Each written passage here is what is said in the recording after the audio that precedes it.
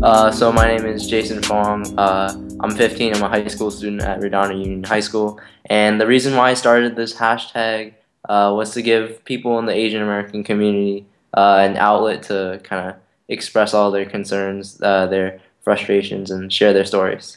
My Asian American story is overhearing a white man tell an Asian waitress she's a long way from home when she lives here and she is home. My Asian American story. Got called an N-word all the time because I was so dark. Still dark, but black art taught me to love myself. Here we go. Hashtag my Asian American story. Encouraging my apolitical dad to vote for the first time in the 2012 presidential election. It wasn't until I moved to LA where being Asian American became a source of strength and community.